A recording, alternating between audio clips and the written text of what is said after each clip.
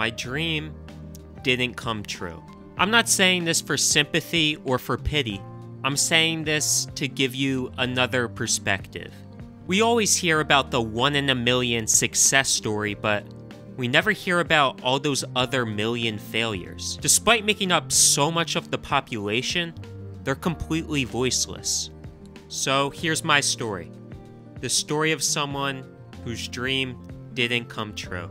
When I was 13, I had dreams to become a famous rapper. It's kind of funny to hear this coming from my pasty ass, but I took this very seriously.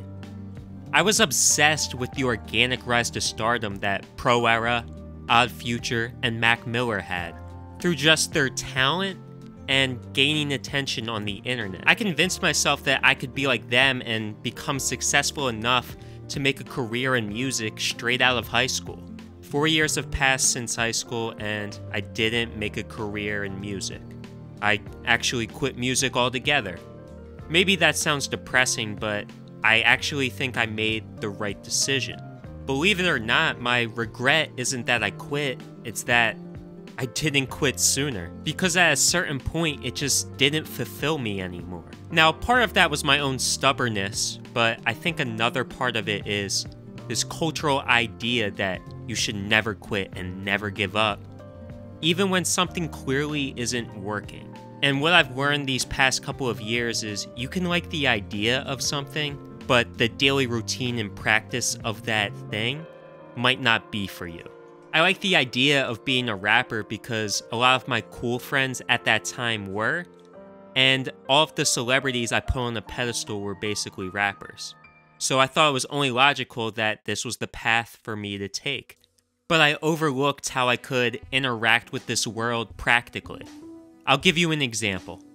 I'm a homebody. I don't like traveling. I actually find it to be a pain in the ass. But the only real way to make a living as an artist in this era is to travel on tour. And when I say tour, you might think of that rock star rapper lifestyle, but when you're just starting out, it's not like that, not at all. You have to rent a shitty van, stay in rundown motels, perform for maybe 50 people a night at a local bar, and just barely break even on all expenses for years.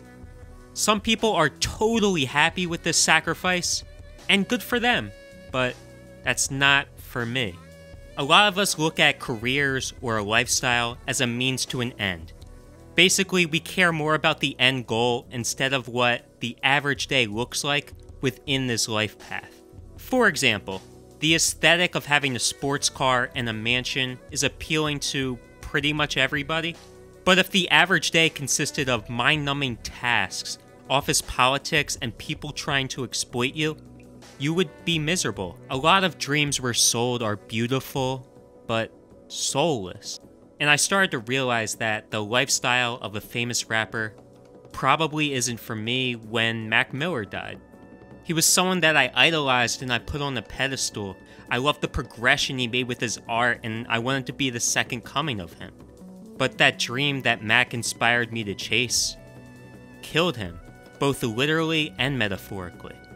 It took this naive and wide-eyed 18-year-old kid fresh out of high school living his dream, and it turned him into a clinically depressed 22-year-old who wouldn't leave his room for days at a time. Maybe you can say he died a legend, but he didn't live a happy life. Partially because of his dream coming true. I'm not telling anyone to give up on their ambitions and to just throw their life away. But I do think we live in this unhealthy culture of motivational speakers telling naive young people to chase their wildest dreams without thinking about the unintended consequences. And they push this narrative that anyone who offers pushback on another person's dreams is just secretly a hater who is jealous and doesn't want them to succeed at life. But that's not true. Sometimes your dream can be a nightmare. Everybody likes the idea of being famous, but very few people can handle that pressure. Everybody likes the idea of being president, but not everybody should be. Everybody likes the idea of being wealthy, but no one wants to put money over their family. Success isn't this black and white thing that's only good or bad.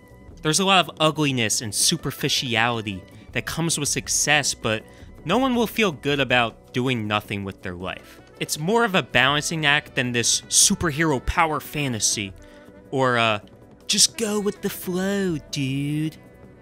Basically, you want the bonds and connections of an average person while having the comfortability and confidence of a highly successful person. You should chase your dreams, but examine why you have that dream in the first place. Is it something that you would appreciate the daily routine of, or is it just a cool daydream you had in your head? Making these videos right now fulfills me more than music did. I like being able to connect through others while sharing my story. But I also understand that there will come a day when this doesn't fulfill me anymore. And that's okay. I think the problem with this whole dream culture thing, though, is it basically tells you to have one goal for your entire life, and that's it. But that's not how humans should grow. Don't be afraid to change your goals with your interests. I wish I had started this channel a lot earlier, but I was so stubborn and stuck on making music because I thought that was the one thing I was supposed to do. And if you give an honest effort towards your dream, whatever that is, and you fail, it's a painful feeling. I'm not gonna lie to you, but it's always better to live with what is than to wonder, what if?